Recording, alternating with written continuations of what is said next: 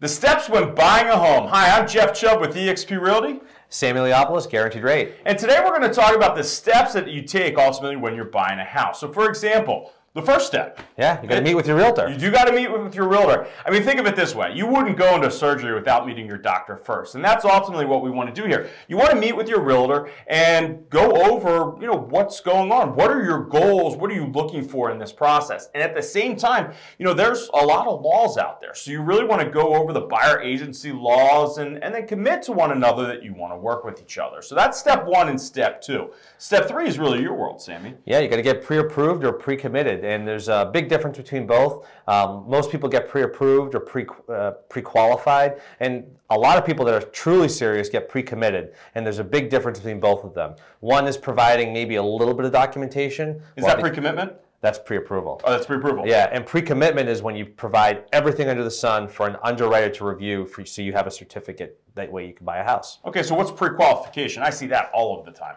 It's when you go to a bank and you just have your credit run and you tell them what you make and there's no verifying of anything. So that 15-minute rocket mortgage thing is kind of pre-qualification. It's just a scratch on the surface, basically. Correct, basically. And I'll say from my world, we don't want that. It's a competitive market out there where ultimately it's tough to get your offer accepted. If you have just a pre-qualification, it's really not signaling to that seller that you've gone far enough. Yeah, you have to have a reputable lender, and in most cases, that reputable lender is going to basically tell you, let's get you really pre-approved or pre-committed for you to buy this new home. Right. And I think also that's an important part, because if you have, because one of the things that I lean on you when we ultimately go into that offer stage, I'll have you actually on our offer email saying, hey, look, talk to Sammy about the strength of this buyer. And so you really get to have a great sales pitch ultimately of a buyer if they're pre-committed, right? Absolutely, yeah. And it's, in some cases, it's all about your reputation. If you don't have a good reputation, like some of these larger lenders, you're not going to get that house. Right. Yeah, I've been on the seller side where it's like, okay, a company that starts with bank and ends with America, we don't really want to talk with this one, and we have another competitive offer that's, from Guaranteed Rate or another, really good lender, then you're going to be more inclined with going with them. Of course. So that's step 1, 2, and 3. So the third step is a really big one, which is the pre-approval, pre-commitment stage. That's a very important step. You definitely don't want to jump over that one. And then the 4th, 5th, 6th step are really the fun part. Ultimately, that's where you define your must-haves and start, figuring out what areas that you're looking in. Maybe schools are important to you, or more house is important to you, or commute to work. Those are some other great examples. Of course. So you get all those defined, and then really fun part is you go tour some houses with me, right? You go out with your agent, tour some houses, and finally fall in love with the house. That's the 6th step. Yeah. You fall in love with the house, right? Now we're writing the offer. Yeah, you make the offer, and then after that, well, hopefully we get mutual acceptance. Now, but that 7th step, to kind of come back to it a little bit, this is a really important step, writing that offer. There's a lot that goes into that offer. The first one is, we're using that pre-approval, that pre-commitment that, hopefully that you've written up. We're putting all together a whole package, right? Mm-hmm. Yep. We're looking and evaluating how competitive of a situation is it. Is there an offer review date where there's a lot of offers? If so, trying to figure out how many offers there are on that property to figure out how competitive does our offer need to be, right? Of course, and trying to close on time and quickly. And that matters a lot. And well, close on time and quickly, maybe sometimes, because another part of this is we're going to ask the seller, when's your preferred closing date? Right? Because if they want to close in 2 or 3 months from now, and you really, really, really love this house, you're going to try to be as flexible with that as you can. So this it's a little bit more than just writing an offer. Ultimately, we're digging a little bit deeper, trying to figure out how to write the right offer and the most competitive offer. Correct. And then, like I said earlier, one of the big things I do is I actually have you call them and introduce you to have you help sell their offer, right? Yeah, and it's good because ultimately I'll have all your information. I'll be able to analyze it to a T and give you some advice on what the do's and do nots. Right. So We wrote the offer. We wrote the most competitive offer we possibly can, and we got the offer accepted. And, you know, again, depending on the situation, if there's no other offers on the property, we're not going to write as competitive offer. And that's, you know, that's 1,000 houses worth of experiences that I've sold where we're going into the situation trying to figure out what is going on with that other side.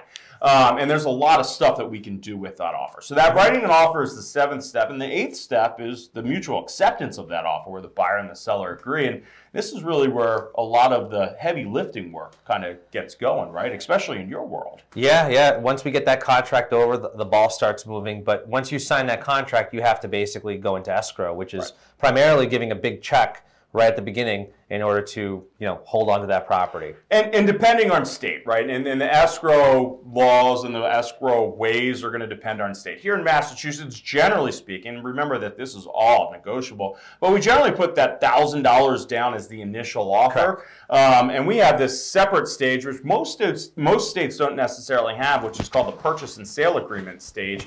And so we're moving from 8 to step 11 there. We're going to go back and fill in. But the escrow is part of that, right? So the escrow comes at both times. One, when the offer is accepted, that binds the offer. That's the terminology we use. And then we're going to write the second deposit check at the time of signing the purchase and sale agreement. So the escrow is really step 9, but also step 11B, if you will, if that makes sense. So generally, we're under escrow, right? We've bound our offer. This is when we want to do the due diligence on the property that, you know, we're ultimately buying. If we have an offer with a home inspection in there. And the home inspection is the 10th. You got to make sure that the house is, you know, fits your needs. Make sure there's no asbestos. Make sure that there's no lead or crack foundation. Crack foundation. That's a pretty serious one. Yeah. So I mean that's the big one with the home inspection. You ultimately want to make sure that you can sleep at night with this huge purchase that you're doing, right? I mean that's what the home inspection is. It's checking underneath the hood to make sure you're getting something good. And here's the thing, if you find issues, if you have a home inspection contingency, you know, and we find some issues, this is where we can go back to the seller and try to negotiate a little bit on these issues. This is not to be used as a time where we're trying to renegotiate the whole offer, right? That's acting in bad faith. We want to act in good faith. If we find serious issues, this is when we want it. We don't want to nitpick them. Of course, is really what it comes down to. And there's normally like minimums on that or maximums that you can kind of. Well, that depends a lot on how you wrote the offer, right? A lot of times, in order to get a lot of these offers accepted right now, we're having to write these their thresholds, right? Where we'll say, okay, Mr. Seller, all issues combined under $5,000, we're not going to come back and negotiate with you on. And that's something that we're writing in a lot, or you see a lot of buyers waiving home inspections or maybe doing them for informational purposes in this market. But that's really all part of the negotiation ultimately from really step 7 and step 8. So it depends, and that's where you really need to lean on your trusted realtor professional.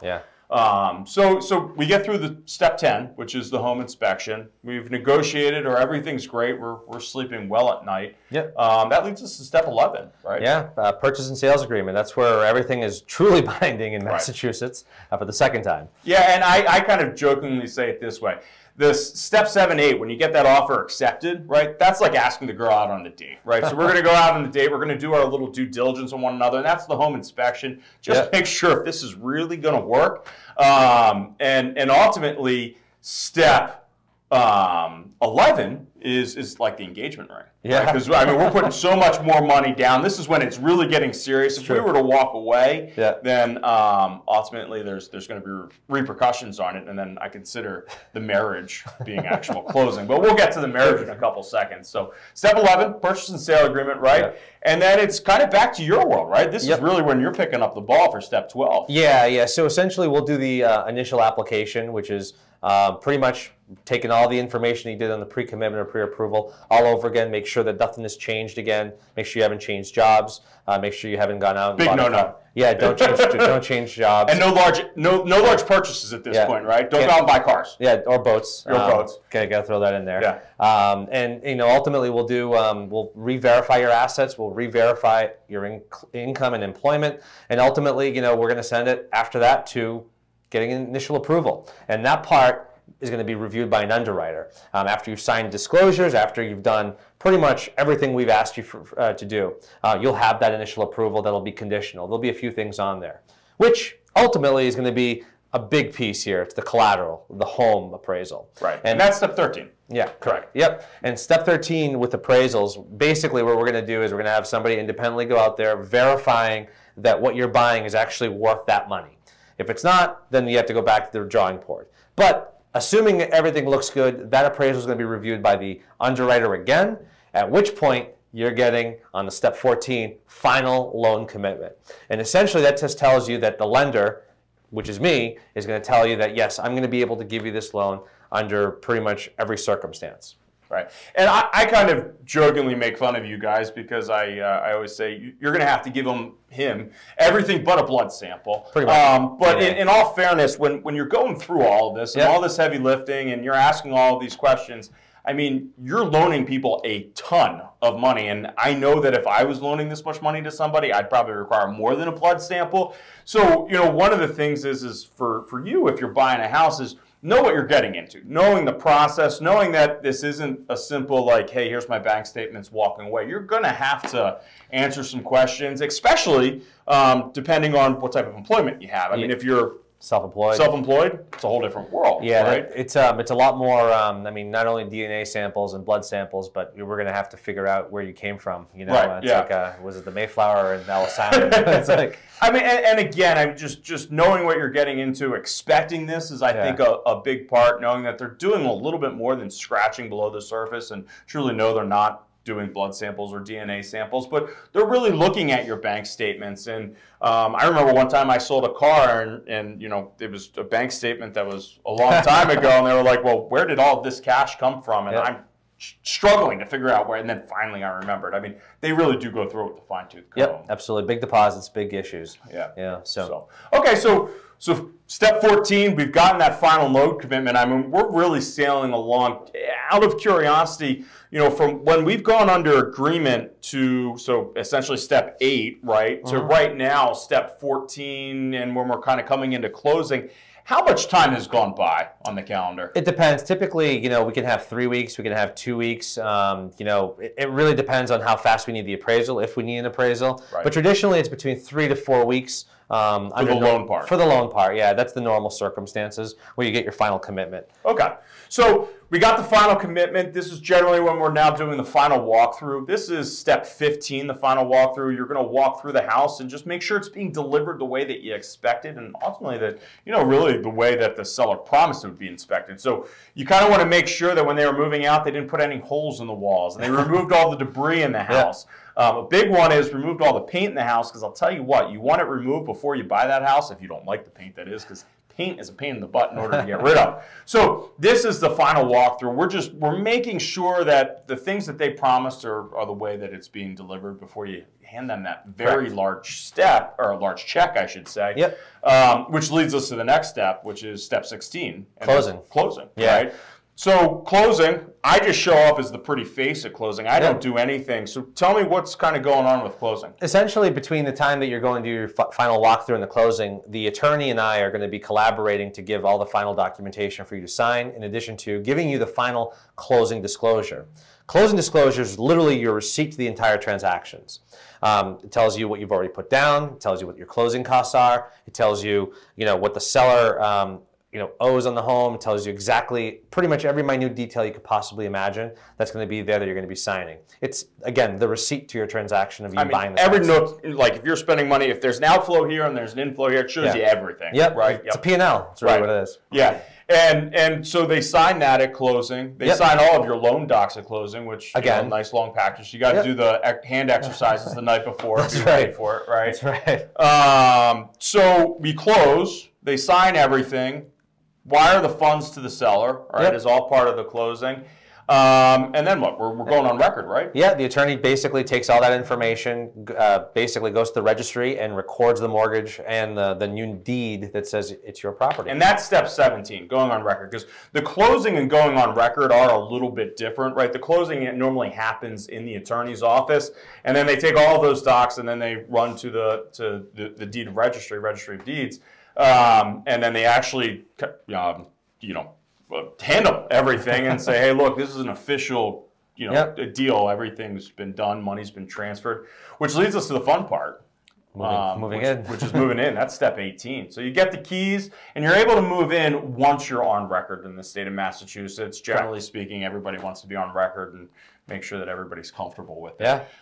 But those are the 18 steps in buying a house. I think it sounds pretty easy, right? For the most part. Yeah, yeah. And look, proper planning prevents poor performance. So, having that first step, the initial meeting with your realtor, kind of going over your needs, and then getting pre-approved by the right bank, not one of those banks with a really bad reputation, which you probably really wouldn't necessarily know unless if you spoke to your real estate agent. Those steps and getting clarification on the process really is going to ultimately mean that you're going to have an easier and more stress-free process, because this can be a pretty stressful trend. Yeah, a lot of questions being asked, including us. And that's an important part. I mean, having an open line of communication with the buyer, you essentially, and your mortgage lender and your real estate agent is really important. You need to be able to ask all the questions that you can possibly think of, quite frankly, so that way you're comfortable with the sale. So, agreed. If you have any questions about any and all these steps, or if you're thinking about buying a house and you need a mortgage banker, then you should definitely reach out to who? Thank you. Sam Eliopoulos, Guaranteed Rate. All right, and if you're looking at buying a house here in Massachusetts or really anywhere in the country, I know agents throughout the country, really great agents that have a really awesome track record as well. You can always reach out to me. My name's Jeffrey Chubb. I work with eXp Realty. My phone number is 617-480-2600, or you can get me by email at jeff@boston2.com and then online at boston2.com. So thanks for watching. We look forward to hearing from you, and until we speak, I hope you're having a great day.